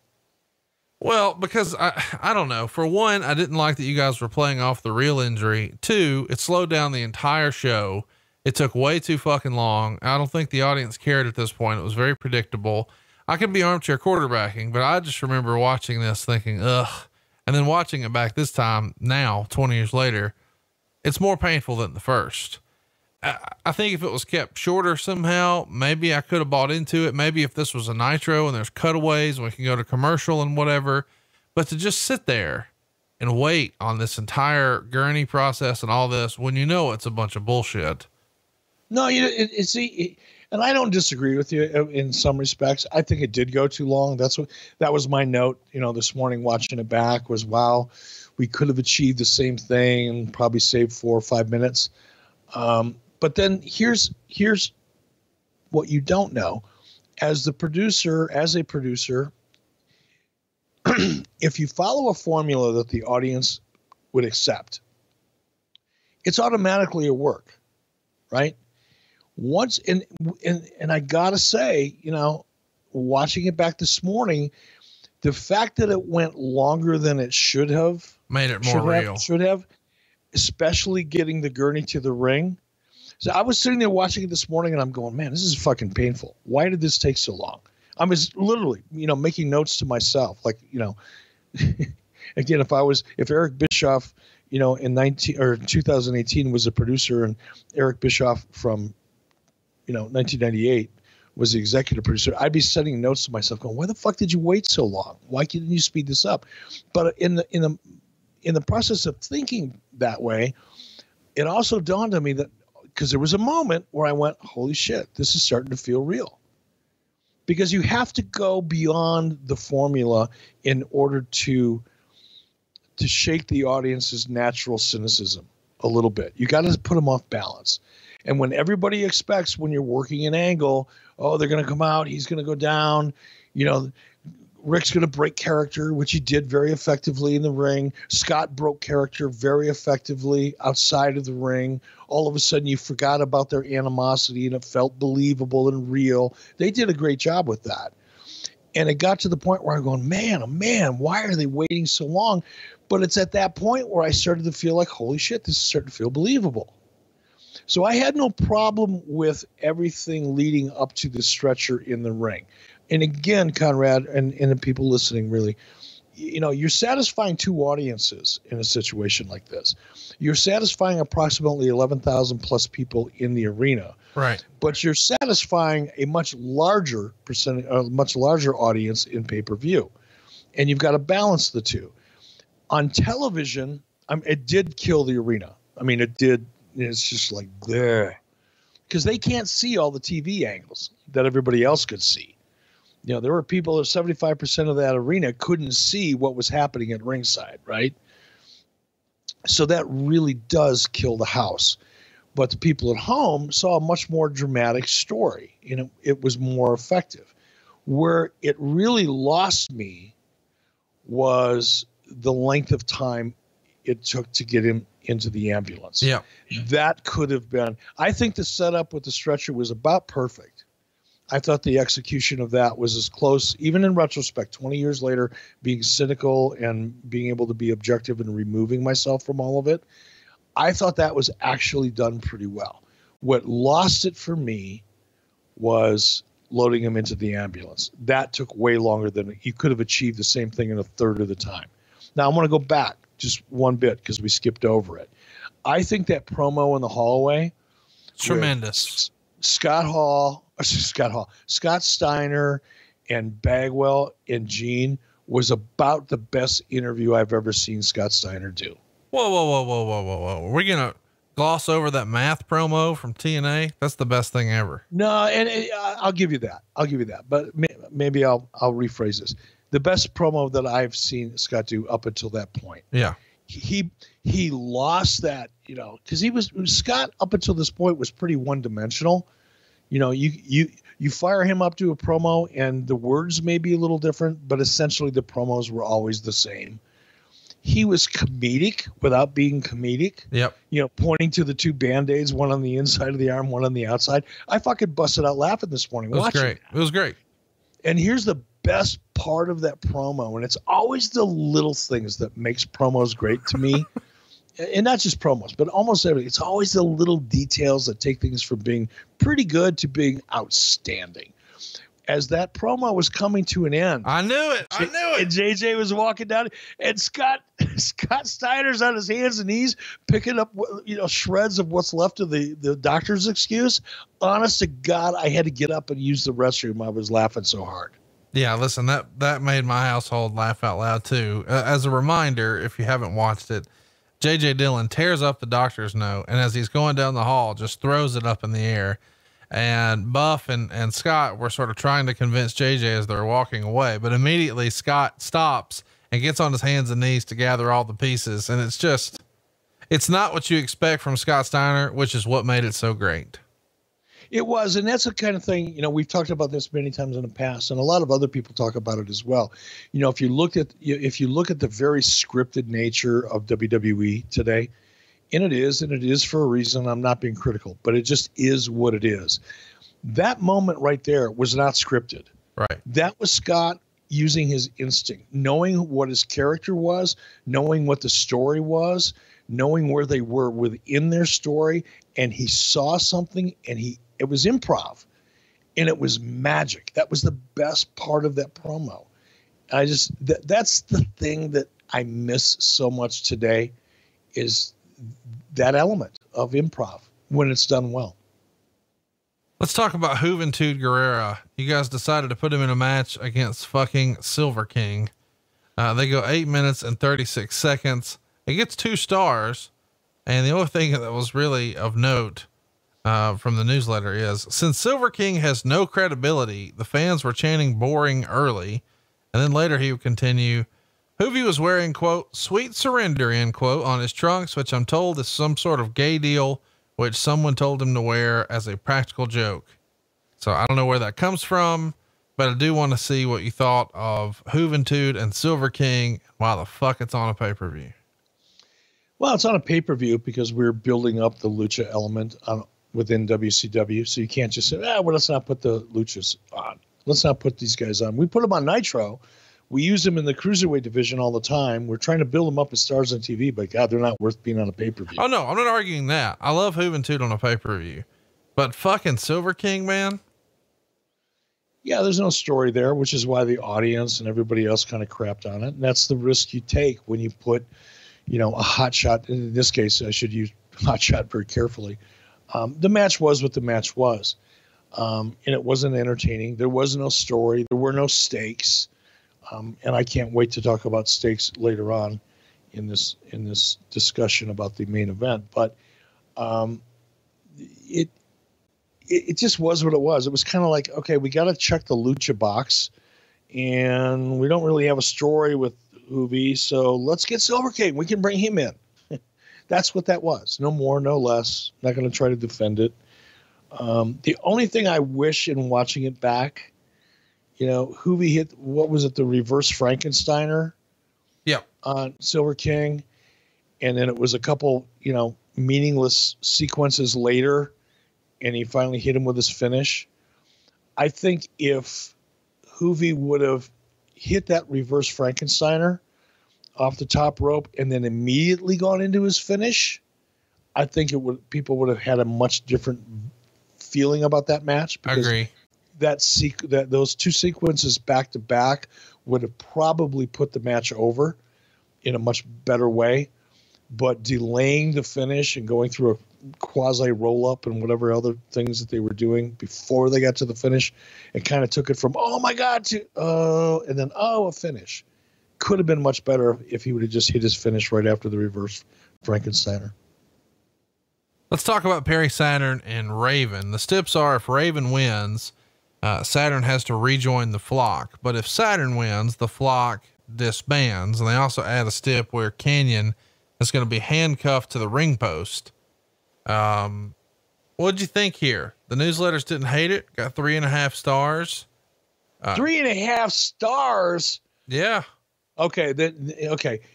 Clearly there were members of the flock feeding Dave Meltzer or whatever dirt sheets that gave it 3.5 stars, since Dave's the only one that gives people stars.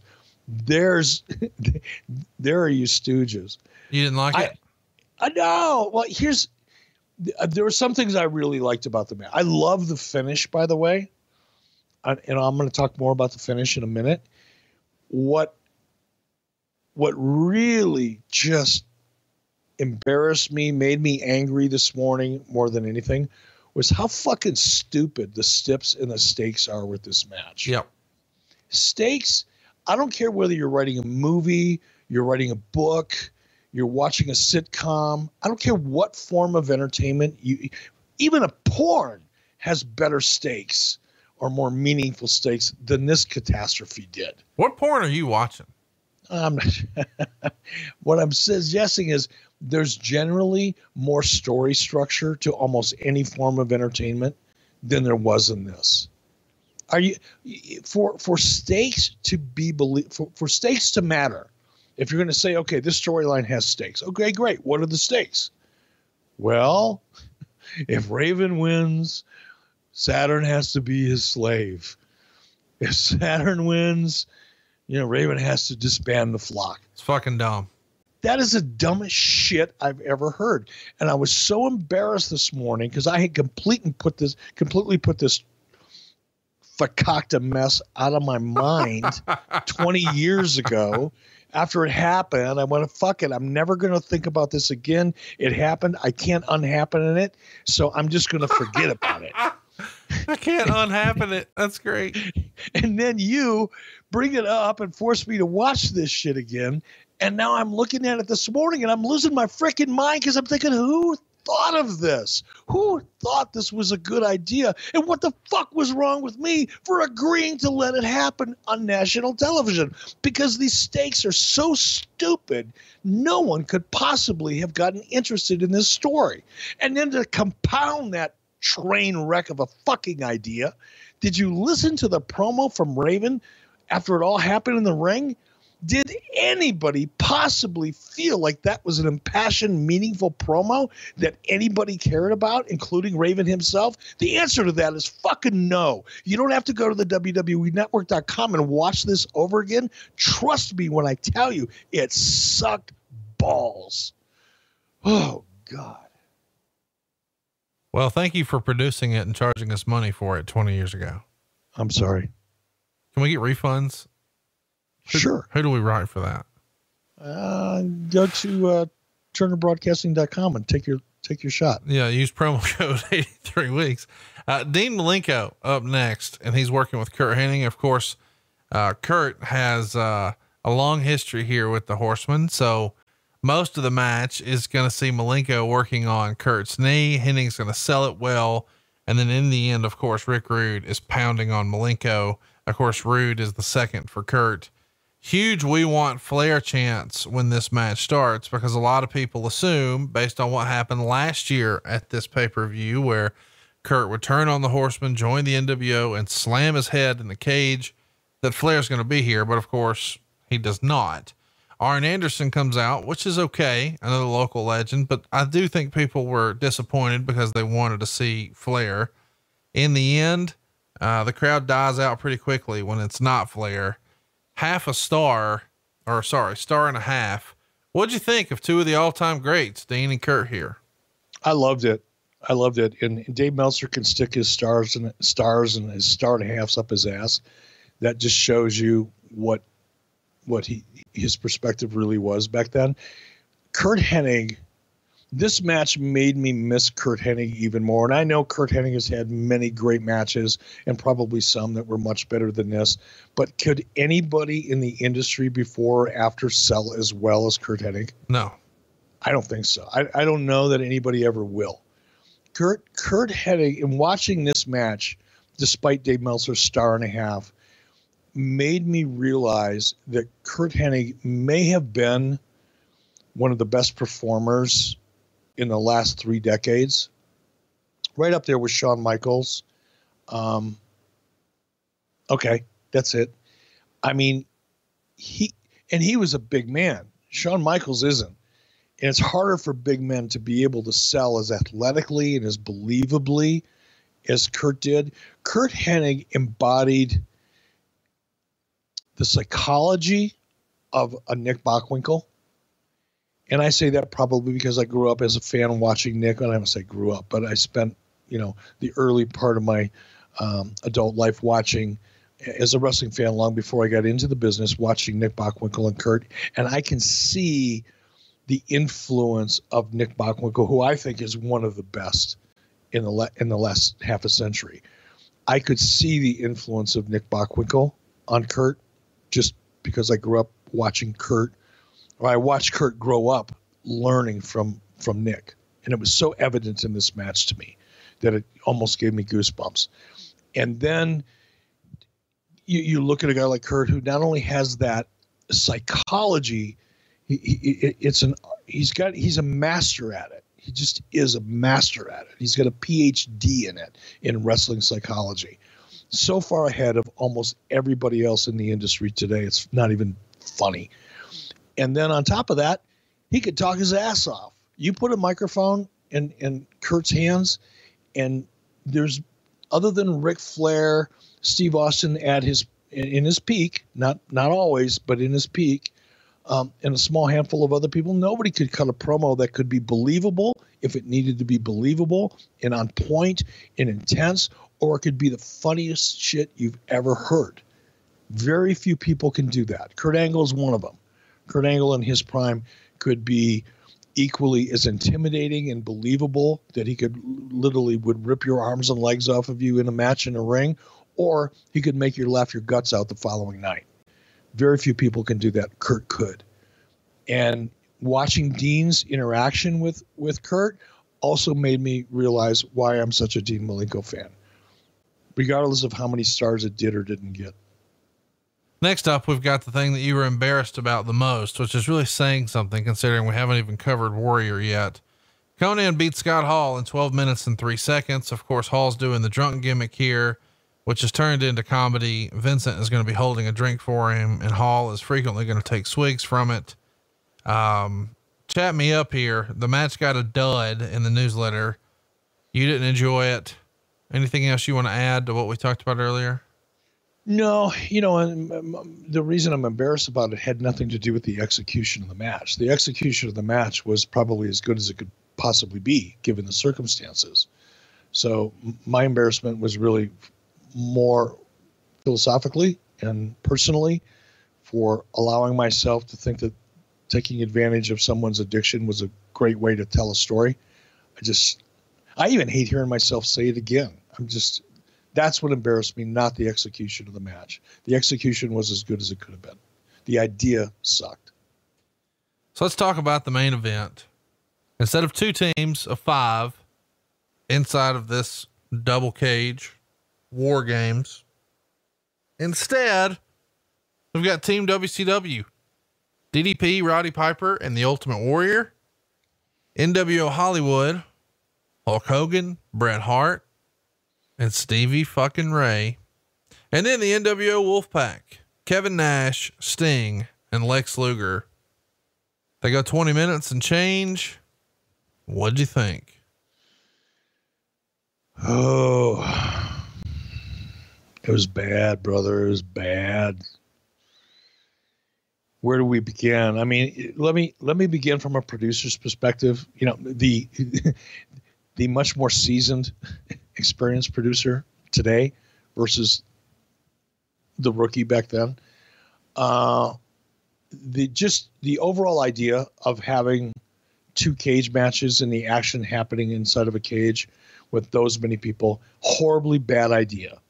You can't really produce it very well on television. It just didn't look good.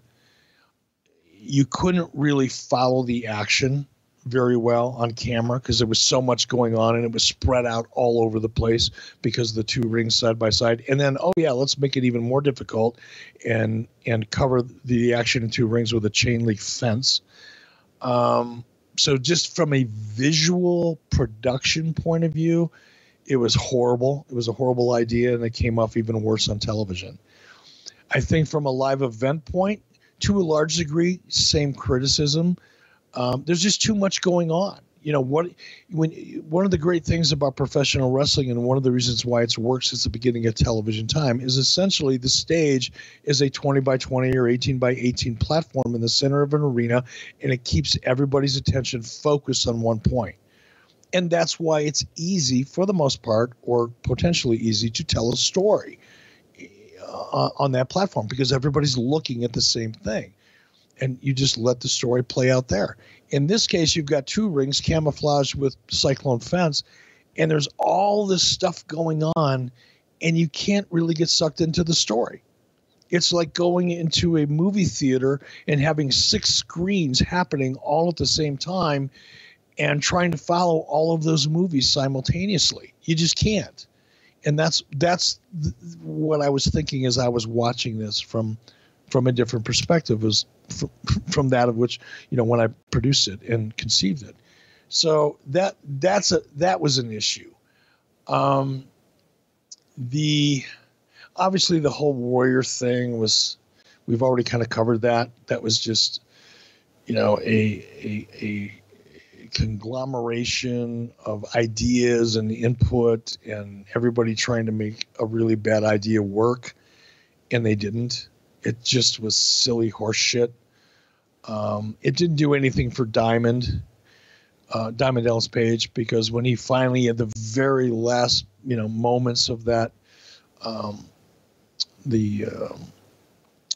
time limit to, kind of roll over in a last gasping breath, get the win, it certainly didn't make him look good. It didn't set him up as a potential real threat to Goldberg, which is what that match should have done. It should have done 2 things. It should have built heat between Warrior and Hogan. That would have been, the second most important thing. The first most important thing would have been to set up Diamond Dallas Page as a guy who might actually be able to find a way to beat Goldberg. Those are the 2 things that should have happened in that match. in order for, at least as a producer on paper, for someone to go, you know what, this is what we're going to do. This is what we're going to lay it out. And here's what we're going to achieve.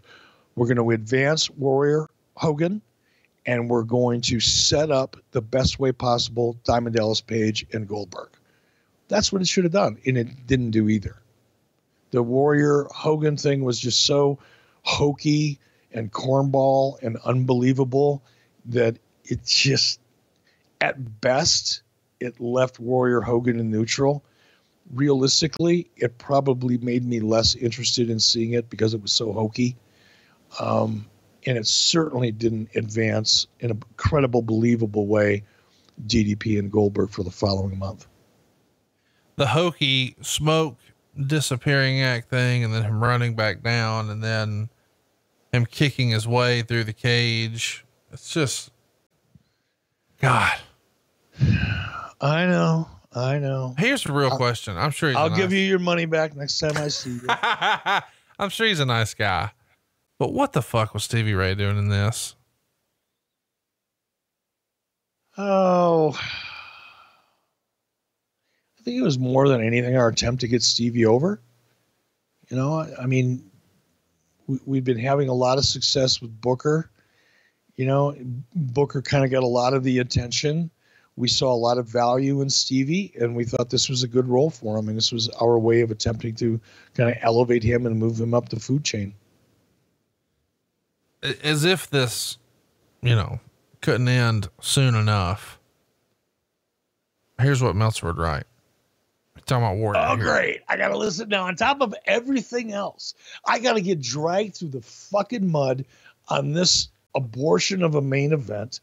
I got to get dragged through the mud on the Misfits or the Perry Saturn Raven shit. And now I got to listen to what Dave Meltzer had. By the way, did you see that GIF of him on Twitter? Let me just ask, why do you have such a bug up your ass about Dave? I thought everything was better. And then all of a sudden it feels like since StarCast, it's fucking worse than ever. Well, no, I haven't said much about him since StarCast. He may have been saying things about me. I don't think I've said anything about him until this morning. Somebody sent me a video clip of him, you know, busting out in this creepy fucking laugh with his tongue wagging like a dog. I mean, he looked like somebody you would definitely want to keep away from an elementary school. Oh my God. You should be ashamed of yourself. What's wrong with you? Why? That's heinous. Come on now. That's not fair. Heinous. I'm being funny. I'm a comedian right now. Well, but people are going to take that very seriously when you're making fun of someone's appearance and saying that they shouldn't be allowed in your schools. Come on, dude. I thought it was funny. Well, it's fucking not. Oh my gosh. You're laughing. No, I'm laughing that you think it's funny. Like, we're going to go back and look at the clip and you tell me if you don't agree with it. I saw it and I was like, what is Eric doing? But either way, all right, let's move on. I think you're going to agree with Dave here, who, by the way, could not have been nicer to me. I don't know that I told you this. Did I tell you that? No, I probably shouldn't. We'll move on. No, go ahead and tell me. Let's lay it out here. What did he tell you? I'm friendly. What did he tell you that made you feel good? Other than the fact you probably increased his sales by about 200%, just given the fact that on our show and on your show with Bruce and probably Tony, although I haven't listened to you and Tony, probably given him more exposure than he's been able to find for himself in the last 20 years combined. Well, I like those guys. I get along with them. So I don't have the same perspective you do, but I understand that they wrote bad things about you. So you have a sore spot and your butt hurt and now you're lashing out. That's not really true, but whatever. All right. Here's what he wrote. Finally, he kicked his way out of the cage and dropped to the floor. And in doing so, twisted his ankle. He left after Hogan for a pull apart in the aisle. And in the pull apart, he suffered some sort of minor bicep tear. Is this real? In that small amount of action that Warrior did here, he injured his ankle and his bicep. I have to go back and he was definitely hobbling. I'll give you that. No, he was hobbling. That was obvious. And I saw that. Now the bicep tear, I don't know if that's true or not. I do know that he suffered a torn bicep, and I'm not sure if it had to have been after this, when he was hanging from a cage. I believe he was trying to get out of a cage or doing something in the cage. He was doing something where he was hanging I'm pretty sure it was from a cage, and he tore his bicep and he was out. I mean, I put him out. So this may have been a precursor or kind of an early injury that led to that. I don't recall that the bicep injury. It may or may not have been true, but he definitely hurt his ankle. Well, you wait until next month when we cover Halloween Havoc with the flash paper and that whole thing. Meltzer gives maybe I'm watching this today, it people that have worked with me behind the scenes, guys like Bully Ray and Taz, in TNA, because that's when by the time I got to TNA, I was so adamant about gimmick matches. I just hate them. I hate producing them. I hate watching them. I hate trying to pretend I like them. I just hate gimmick matches. And, in TNA, they did so many of them. I said we did so many of them. They had an entire pay-per-view that was nothing called Lockdown but gimmick matches for no reason.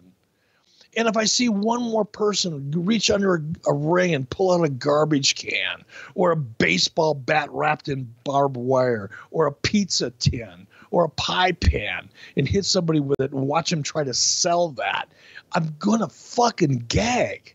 Could we please stop with gimmick matches? But the reason I feel so strongly about gimmick matches is exactly because of what you forced me to watch today. And it was my bad. It was on me. I'm not criticizing anybody but myself. That was horrible. I hate gimmick matches. Give me story. Give me action. Give me something that's at least give me a reason to want to believe it could be true.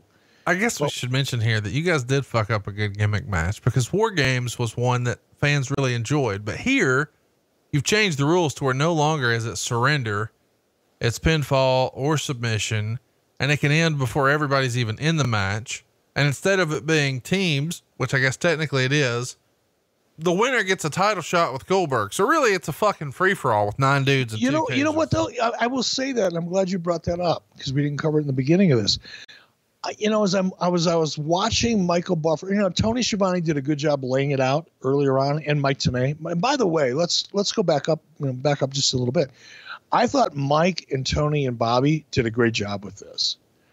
And if you go back and you look at the evolution of 2-man and 3-man broadcast teams, I thought Mike Tenay was at his stellar best.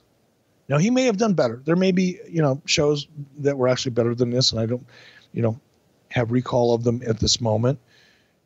But what a great balance between Tenay being kind of like the professor and having just, minutia and detail and layers of color that Bobby wouldn't have. Bobby was kind of like inside the mind of the talent, and as the heel, being entertaining, but still, framing the character of what was going on inside of the ring. He was great at that. But, Tenay was able to balance that with background that the average fan may or may not have been aware of. And he did such a great job at that. And of course, Tony was calling the action as it was happening, the important action. And as I was watching that today, and I'm thinking, I know certain people, some people like a 3-man booth, some people don't. I think usually it has a lot to do with who the 3 people are in the booth. But for me, watching this back and seeing the great balance of those 3 guys, because they weren't stepping on each other. Tenay wasn't doing what Tony should have been doing. Tony wasn't doing what Bobby should have been doing. Bobby wasn't doing what Tenay should have been doing. Tenay wasn't trying to be the heel, funny announcer or entertaining announcer. They just complemented each other in a way that generally I don't see, at least not to this degree. So hats off to that trifecta. Well, hats off to you for making it to the end of this horse shit. Meltzer would finish his review by saying, after the match, the live crowd was pissed about the match, the Warrior gimmick, which is dying in every city, and the night in general, booing heavily and throwing things at the announcers, etc. This was one for the record books, -4 stars. I think -4 stars is pretty right on the money for the main event. What say you? I can't disagree with the main event. I mean, it is what it is. It was what it was. I'm not going to try to pretend it was any better than it was. I would say the overall show probably doesn't deserve that. There were some great spots in that show. I mean, the Hennig Malenko match being one of them. I think that, you know, despite the fact that I hated the stakes as discussed in the, whatever it was called, the Misfit match or Ravens Flock match or whatever the fuck it was, I thought the finish was great. It was a three-dimensional finish when Canyon was handcuffed, you know, to the ring, and Saturn, you know, was, I can't remember the exact sequence of the finish, but at some point the referee was down, and then Canyon was able to, you know, he reached inside of the referee's pocket, he got out the key, he was able to escape. I mean, just when you thought, you know, Perry was going to lose, Canyon actually went back, re-handcuffed himself, woke up the referee, and you thought, okay, this is over. Saturn's going to get beat here. Boom. They turned it around, and they reversed that. Then it looked like, you know, he's not going to win it again. And it looked like Raven was going to come out on top. And then, boom, they changed it again. And just thought it was a three-dimensional finish that I really, really enjoyed watching, despite the fact that the stakes of the story premise and the promos on the front and back of it sucked. The match itself was pretty good, and I thought the finish was great. What say you? Chat me up. I thought this is one of the worst pay-per-views ever, but it's only going to get worse next month when we get to Halloween Havoc 1998. But before we get there, what's coming up next on 83 Weeks? Well, it's the September 14th, 1998 Nitro, when Ric Flair returns to Nitro. We're going to talk about all the behind the scenes wrangling, the back and forth, exactly what was going on during the big absence, what was said, what Eric regrets, the good, the bad, and the ugly. And then, of course, the famous promo, "Fire me, I'm already fired. What a night it was at the Bilo Center." I'm looking forward to that, probably more than you are. Fair to say? Of course you are. Of course you are. You love seeing me squirm. You can feel me squirm all the way to Huntsville, Alabama. I'm sitting here in Cody, Wyoming, squirming. I get uncomfortable. I have to admit, you know, when I shit the bed, and you love hearing that. So yeah, of course you're looking forward to it. Well, tune in next week. And in the meantime, check us out on Patreon. You're going to get these shows early and ad free.